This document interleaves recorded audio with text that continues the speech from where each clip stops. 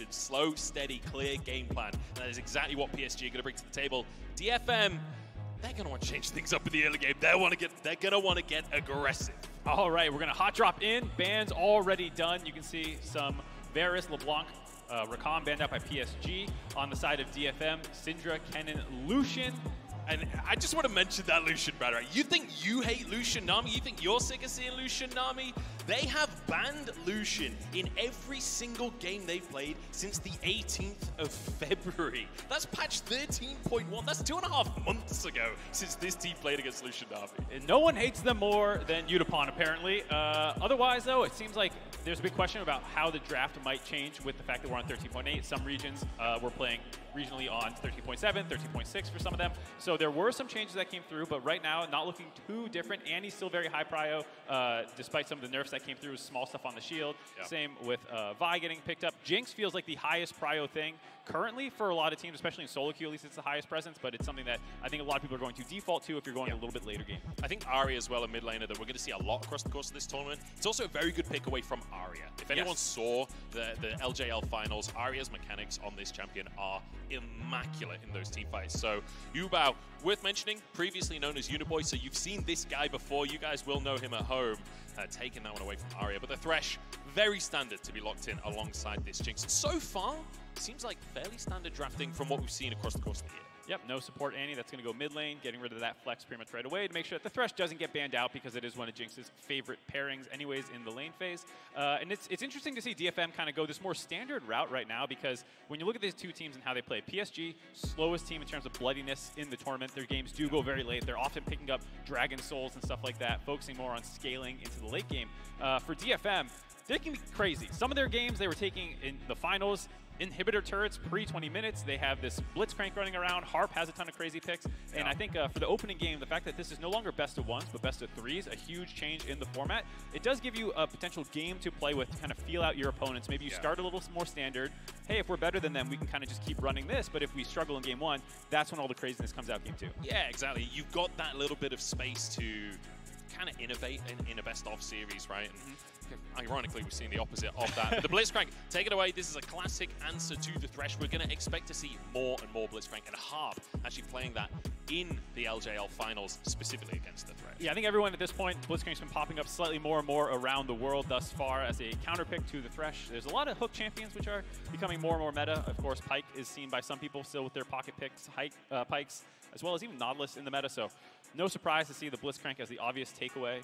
And the Xin Zhao, a few people might be confused to see a Xin Zhao ban. Steel played that all 3 games of the LGL finals. He loves to be aggressive in the jungle, and the Wukong will certainly be the ticket to make that aggression happen. Yeah, third most played in spring for Steel. He's kind of the unsung hero in a lot of ways for DFM. You heard them talking about the history of this organization, kind of Udapon as the central figure.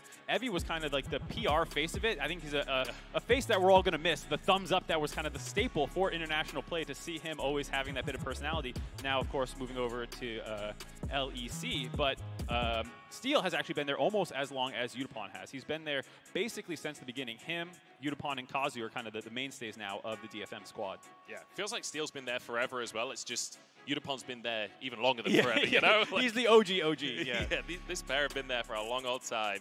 But we look like we might have a Cassante as our final lock-in for PSG, so that tank top lane. And you anticipate that Tol 2, this guy likes a tank. This guy loves a Malphite. This guy loves a Sion. Yeah, the holding of the counterpick here for Tol 2 is definitely not for a crazy counterpick carry to come in. It is to make sure that Aji cannot get a good counterpick against him. The fact that he's more likely to take some of those carry picks, so by saving it for the last pick, you force this kind of tank versus tank up at the top side.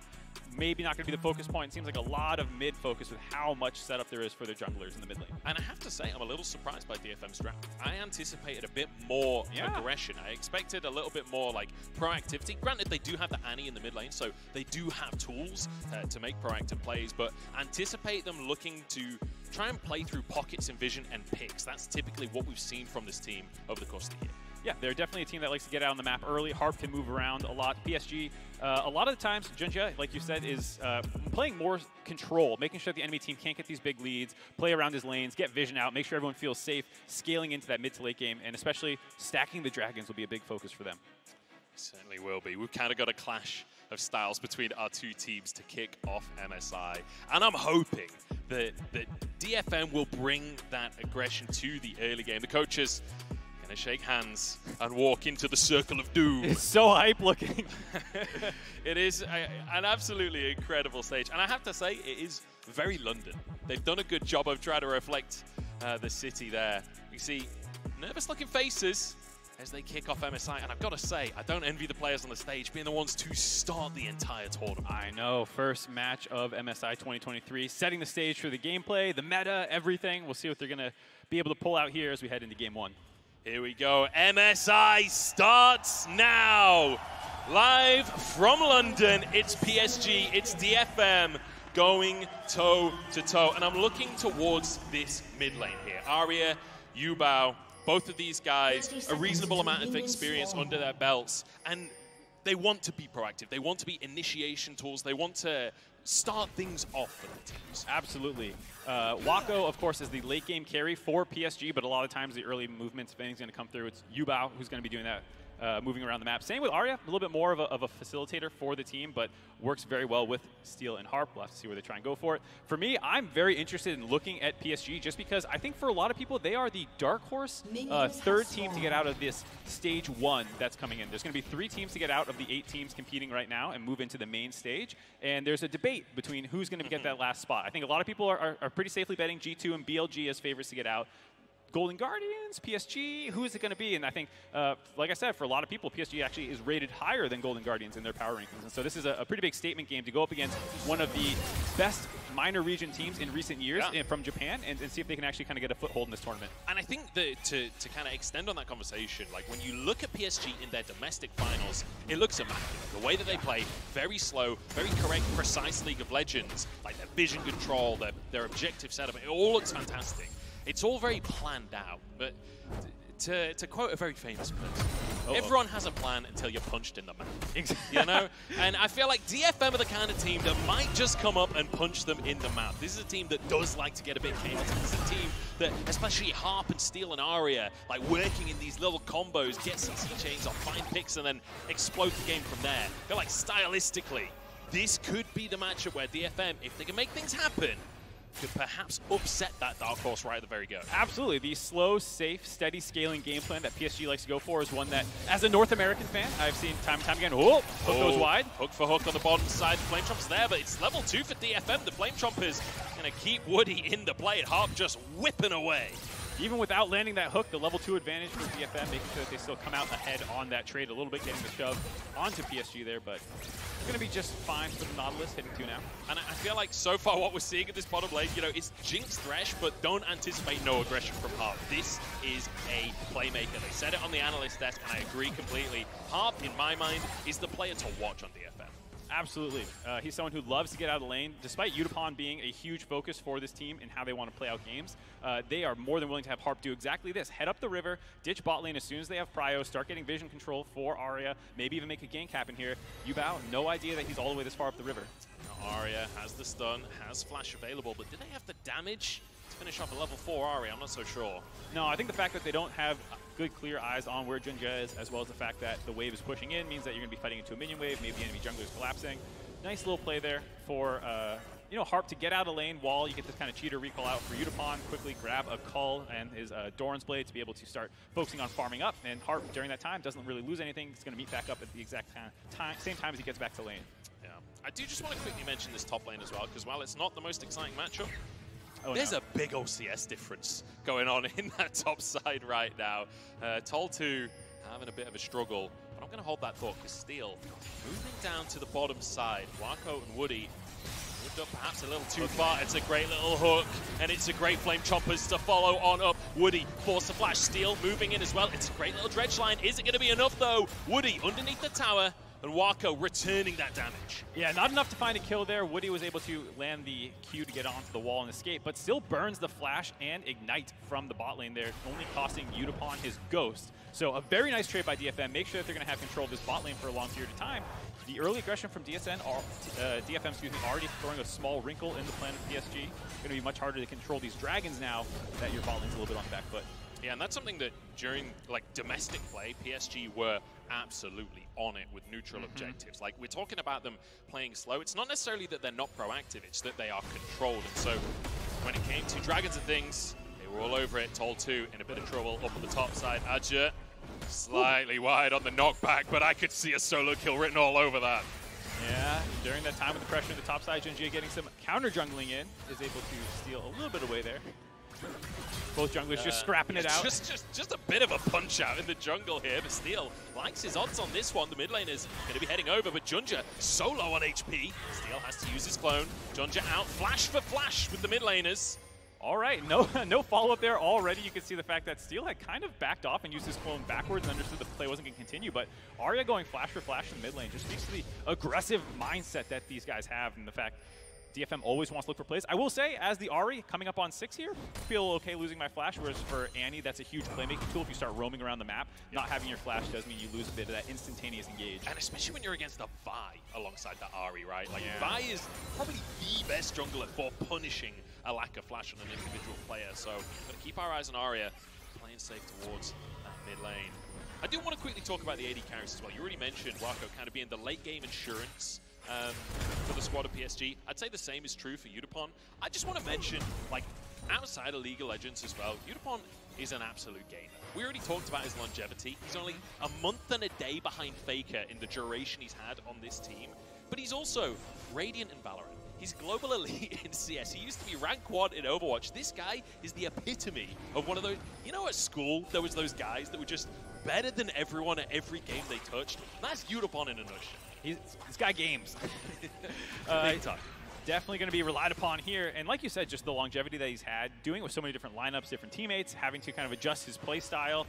Yeah. It's a kind of a dead era for franchise players, it feels like. People are always jumping around. TES, you know, the fact that Knight suddenly swapped off there, it does feel like we're in an era where it's hard to find someone who's going to stick on a team long term. So that's why people like Faker, like Udapon, who can stay on teams for extended periods of time. Very impressive. Yeah, absolutely. And you mentioned his versatility as well. Like, the guy has played 4 roles for this team. Like, he's not just been an AD carry this whole time. 2014, he played every role except the mid lane. And he's one of those AD carries that was happy to play the mages back when that was the meta. So definitely a player that you can rely on. All right, let's bump up to the top side again, which you were kind of hitting on. The CS lead that was growing. It's up to 20 CS now. You can see some dirty farming by Aji there between the turrets. And it's something that, with the loss of Evie, was a big question mark. Hold on, as we might have a dive coming to the bot lane. Scout it out.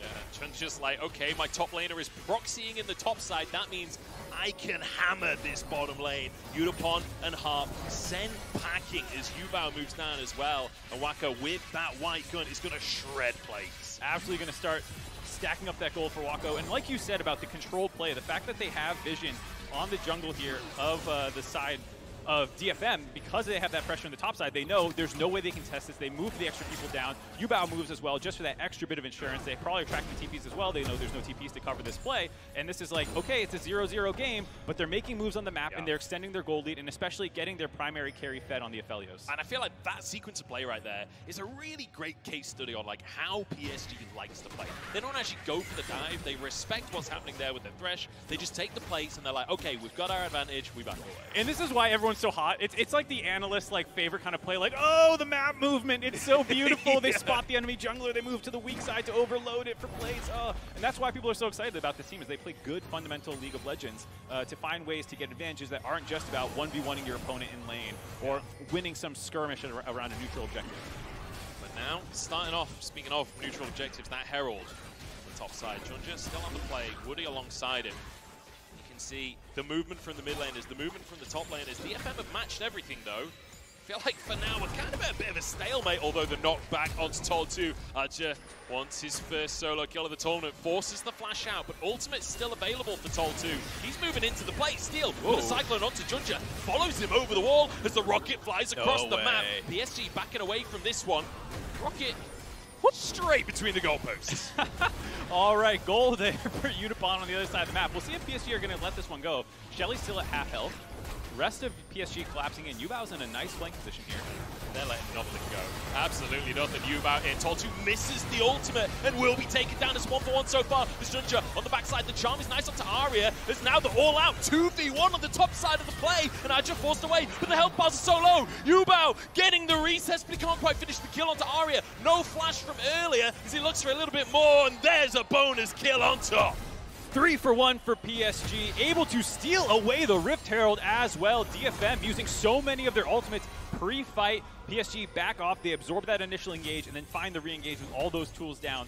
Smashing that fight, getting the CS leads, working down both side lane turrets at the same time. During that, Udapon was stuck under the turret while Wako just worked down this turret. Look at that, we're 10 minutes in and he's pretty much got all of these plays solo as well. The first 2 plays we saw earlier on, the rest of the team backed away. Like, this is an Aphelios that is getting super snowballed, and Junja has that Herald where he can place it wherever he wants on the map.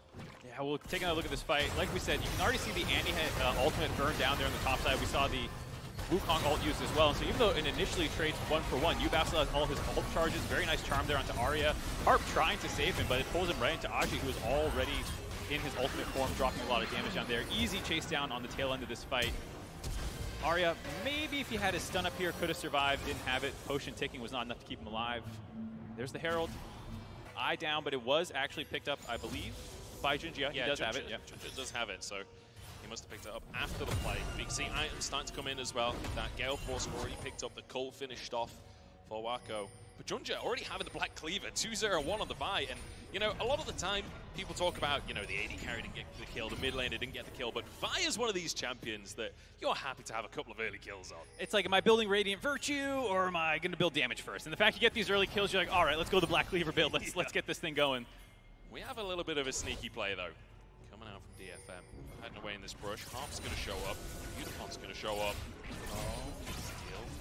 Canceling the recall. Wako could be in trouble. Has his summoners. So does Woody.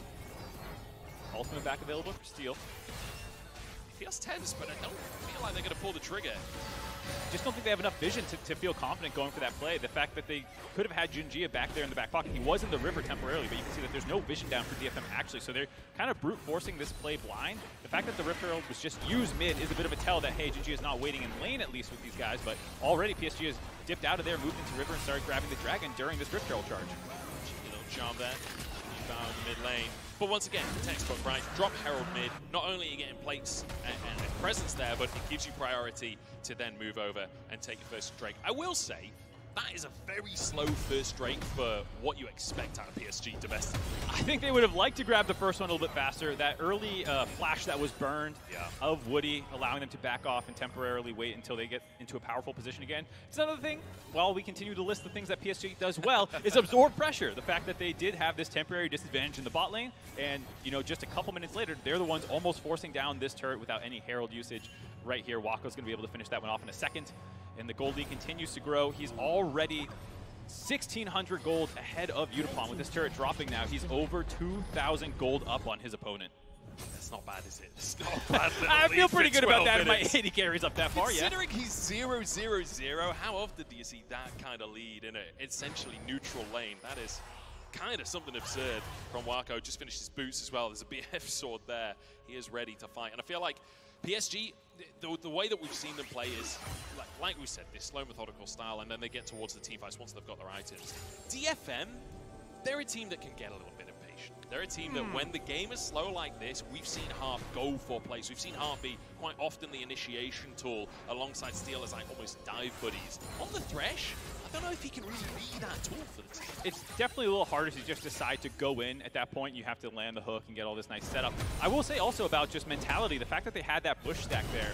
I feel like domestically, DFM doesn't care if the enemy jungler's there, and they're going to try and go for that play anyways. Here, on the international stage, maybe feeling a little bit more gun-shy in the first game, maybe nerve-taking them just a little bit, because right now, PSG are rolling over them a little bit. Speaking of how good Wako is with gold, Molecule on Twitter has these kind of like infographics that he does, and there's one that shows damage per minute with gold, basically, damage share, with also gold % for your team. And on that graphic, Wako is way up and to the right in terms of getting way more damage done with his gold. So if there's someone you want this farmed on the team, it's absolutely him. Yeah, I mean, I want to go back to the point I made about, you know, Junja, Corgi, the coach for the team, both of them previously on that EDG roster. The way I see PSG right now is like, Diet 2021 EDG. Like that same style of like they want to play through strong lanes, and they want to apparently dive in the top side as well. As a hook from Woody, it's knockups galore, and it's damage coming out from Yubao. Absolutely immaculate stuff. Great play by PSG there, breaking the mid turret open, and during that time, moving up to the top side. You can just see absolutely beautiful vision control for them here in this side of the map. They have that little section cordoned off there. Hold on, got a fight going. Wako has the damage. No. They thought they had the weak side. They thought they had the play, but Wako just annihilates them. Finds that kill without burning any sums there. Wako making DFM look silly as he gets a first kill on the board for him there. And the top turret going to drop as well. It's the fact that he just didn't retreat. He was just like, oh, you guys want to fight? Okay. Just dodges the skill shots and just blasts his damage out. Harp just taken out of the picture entirely. And I mean, well, it's a 5,000 gold lead for PSG. Just everything that could be going well for PSG is going well for PSG. Yeah, you got to feeling good. Anyone who was predicting Dark Horse PSG, this is a very validating first game. The fact that they are so in the lead. And here you see the dangers of trying to make a play against White Gun Aphelios. Drops the turret down there, starts stacking the Chakrams, eats some turret damage as well. Very clean combo there. Gets that last auto attack with range from the green gun. Chakrams come flying in. Boom. That's beautiful stuff coming out from him. No celebration. He's a cold face killer. Yeah, that is cool. Calm, collected right there. Ice in the veins from Wako.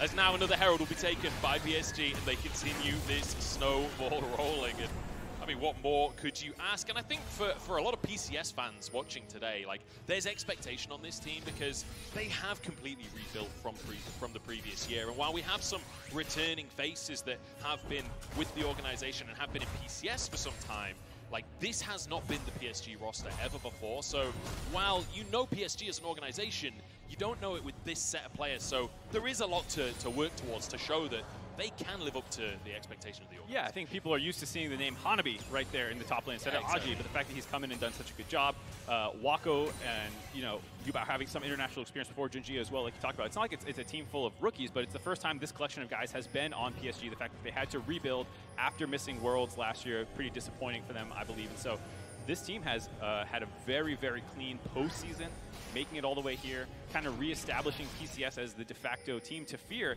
in these kinds of play-in tournaments. I mean, that's the goal today, right? That's absolutely the goal for PSG. Aria, though, stepping forwards, and you can see DFM just fully grouped up. They've got a Malphite. They can still make plays. As Junja goes over the wall, but flashes the ultimate from Toltu. The reactions are too good from Junja. And that's DFM's engaged, basically down the drain. Yeah, not much left here. I mean, Annie will still have alt flash available. We'll see if they can find an easy pickoff, but such good vision control by PSG here. Still a knock up onto Steel. Good damage, forcing him away once again. Remember, we're fighting over the Drake here. It's a Hextech Drake on the Rift. PSG not moving over to get the Drake just yet. They want this fight. Yubao goes forwards. Knocked up by the Cyclone as well, though. PSG, now with control, can move back down to the bottom. Yeah, they just completely shove them out of the mid lane there, get the ultimate out of Steel defensively to make sure that they cannot get jumped on top of. But during that time period, it means that now PSG have complete control. DFM are going to back off. Gold lead's going to continue to grow. Dragon's going to go in their back pocket. Each fight just gets more and more difficult to win from here. I just want to point something out that you never see in pro play. Yubao has a 0-stack Medjais without dying. He has bought that Medjais without having any Dark Seal stacks. Like, almost always you see it bought on like 8 or 10 stacks on the Dark Seal. That is bold. He knows he's going to do well. Playing with confidence, you could say. As well as the fact that a lot of the times the games are a little bit bloodier when you start going for these. You're smashing a little bit more in terms of kills. While it is a very dominant gold lead for PSG, it has not come off the back of kills. So not as many opportunities to stack the Dark Seal as you might initially before picking up Medjais. Yeah, but confident to go for it. So we're keeping our eyes on him. And remember, this is Uniboy. So you've seen him previously, had a little stint in the LPL. At the same time as Junja was back on EDG, but now both of them joined forces on PSG. And it's good to see this team like feeling confident on the stage. It's good to see them playing the same way that we saw them playing domestically, you know, still sticking to that game. Yeah, absolutely. One of the things they do very well is pick a side of the map that they want to control. It was one of the things I was trying to highlight before we saw the Wako 1v1 onto Harp there, but they decide that, hey, this is the top lane that we want to put most of our resources in. Aji's down the bot side. He doesn't need as many wards set up usually, and then they fight contest vision slowly. They have a lot of patience in how they do it. It's not instantly engaging on someone next to the ward. You can see Junjia there charging the Vault Breaker up, ready to go in, threatening it, buying space to try and contest this pink ward, and really taking their time to get this vision control while getting the shove in the top side. Now that Yubao has that, he can move into the jungle and help them actually secure this vision. It's such a textbook way of playing League of Legends. Yeah, Herald comes down on the top side. That was about to time out, so Junjia pretty much just has to slam that at this point. I don't think he'll quite finish the tower off. Hunter might not be able to get a charge as it's hooked under. But there we go. No, it will be able to get its charge off in the end. And oh! That's going to be 1 HP on the tower. But in the meantime, PSG pressuring in the mid lane simultaneously, looking for these objectives. A couple more autos to do the trick, but respecting Tol2's engage, respecting the rotation from DFM. See if there's a bit of a chase down here for DFM if they're actually going to go for the engage. All 5 are grouped up. Tol2 does have his ultimate back available. We'll see if he decides to pull the trigger, but doesn't look like they're going to go for it. And speaking of patience, how many people in solo queue greed for that turret and die? How many pro players do? Oh! Or greed for this vision and die. It's Junjia caught out. A great little pick for DFM, but now Yubao wants to go for the fight anyway. Gets the charm onto Harp. There's a crescendo onto the backside as well. But in the meantime, the rest of the fight is going the way of DFM. Woody trying to escape. Wako up in the river as well as Woody does walk away with his life. Udapon can't quite finish that one off. But it's a great little series of picks coming out for DFM, and now an opportunity. Yeah, 2 picks, able to grab some objective bounties here as well. Drop this mid lane turret. Right as we were talking about the control for PSG, Junjia gets blown up, split away from the team as well, which is what allowed the second kill to happen as PSG kind of rushed in there to save him or pick a fight that they might be able to win. Fortunately, not able to go for Baron. It did spawn right before that fight took place, but DFM not feeling confident enough to actually force that one down 3v5. I mean, this just felt a little overconfident from Junjia. He obviously thought that there was no vision in the area, but I mean, he was sorely mistaken. Yeah, and I respect the commitment by DFM to blow everything on finishing him off here. And then you see this split fight where Steel actually did a really good job refocusing down into Aji, comboing with Udapon to keep him locked in place. The Cassandre not able to get out there, while Wako and Yubao, the 2 people who actually deal damage, are not next to this part of the fight that's going down. So it was a very nice split fight by DFM there. A little bit of gold back in their pocket now, down to about a 4,000 gold lead, still on the back foot, but shows some of the playmaking that this team has. Yeah. Give them an opportunity, they will absolutely run away with it. I would describe them as a momentum-based team, right? Like when they start to get going, when they can control vision, they will find picks and they will take over. And once again, Harp the one, finding that hook, finding that opportunity for his team. And buying himself a little bit of breathing room. But this is what we were talking about with PSG's objective setup, right? Complete darkness around the Baron. And they're not just going to start that. They're not going to 50-50 that. They will make sure it's complete darkness. That's what I was going to say. The one thing about when you play so slow and you don't like forcing 5v5s, is like on one end of the spectrum is T1. You know, they will start any Baron, no matter who's alive, the vision control, they'll start a Baron if they feel like it. PSG on the far side is, even if they have vision control, if they feel like DFM might face check, they're not the most aggressive team about starting it. And there we go, they forced an ultimate out, Tol2. Oh, it's a great little hook though from Harp! It's a crescendo of clappage as he finds himself that hook, and Steel follows up for a little bit more. Aja hooked again! Harp is on a roll right now. It's a power chord coming on through as Junjia trying to escape. Aja somehow gets away with his life though, and now DFM could be in trouble because Wako free firing, and it's Yubao on the top side of the play. Steel trying to escape with Arya, but Yubao wants to chase them down. The charm is there. A double for Wako. Absolute miracle turnaround there. The fact that Aja is able to get out alive somehow buys time for the rest of PSG to collapse. 4 for 1 on the tail end of that fight, and Baron going to go in their pockets. The hooks looked so good from Harp, but unfortunately, the greater situation, not the same. And now PSG, they get that objective that they've been posturing for. I thought for sure DFM was about to win that fight, maybe themselves set up for a Baron on the tail end of it, but just not enough damage to finish out Aja there, who somehow was able to survive. Bought enough time for the rest of PSG to collapse. Great bit of playmaking there from Yubao as well on the backside of the fight, like to threaten the backline to the point where there wasn't enough follow-up. So exactly what I was saying. They'll almost never start the Baron. They're going to be in these near bushes, camping, trying to find picks. The fact that they get this one on Woody with a nice hook by Harp there looks like a great pick off there. The ult from Sol 2 getting flashed out again. But here, the second hook onto Aja is when I'm like, okay, this is looking great. They blow all their spells to finish him off. But you can see the kind of disruption that comes through. Junjia and Yubao on those sides, flying in, stopping the damage from being able to continue through onto Aja and actually finish him out. There's the stopwatch forced by Arya. The fact that they're able to blow up Unipon. No time to talk about it, though. Woody goes into the backside of the pit, gets a hook onto Steel Toll 2, trying to buy space for his team. 4K on the Dragon as it resets. Woody might have to get back out of the play here. Toll 2, only a knock up onto Junjia. Steel 1 HP, taking down Junjia on the backside of the play, and the follow-up is there from Aja. Pulls him over the wall and takes them down. Yubao with a double, and PSG, this is full fat fighting. A 5-for-0 PSG quadra kill coming in there for Yubao. They have minions in the mid lane. This might be game if they choose to try and push down through there. Instead, working bot lane. Absolutely monstrous fight out of PSG again. And I just want to say, 22 stacks now. Instantly. Bought the Medjais with confidence, and he had the play to follow it up, 14-4.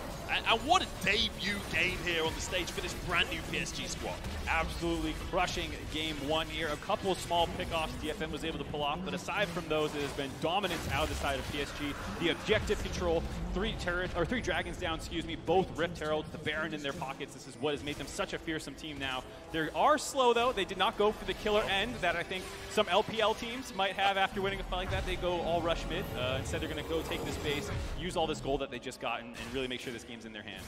Once we can have a moment to take another look at this team fight.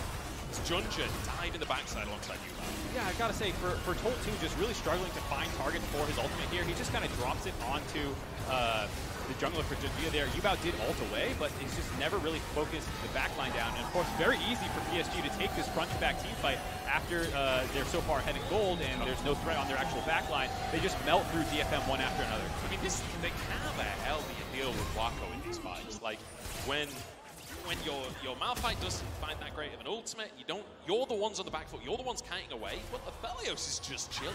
We already talked about his absurd gold lead like hours ago in this game. It's only skyrocketed since then. Yeah, you need some sort of insane combination of the Annie, Wukong, and Malphite, but if you don't land that, he's just going to clean up from the backside. Also did the BT second build to make sure he has those extra defenses, with the overheal, of course, to make sure that he is a very tanky Aphelios. He's basically a full item up Unipon at this point. And we always talk about like the 3-item mark for great AD carries. Junjia fought again here, does get stunned, but they don't even break his shield.